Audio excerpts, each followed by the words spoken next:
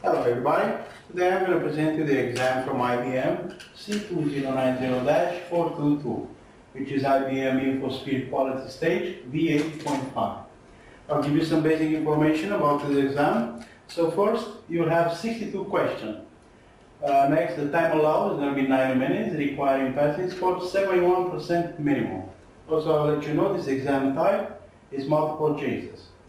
Also, in this exam objective, you'll have 8 sections. I'm going to present you with section one by one, so let's begin with the first one. First one, it's methodology, 5% from total of question. Second one is going to be design consideration, 18% from total question. Third one is going to be investigation, 10% from total question. Next one is standardization, postal and addresses, 11% from total question. Following by rule sets, 16% from total question.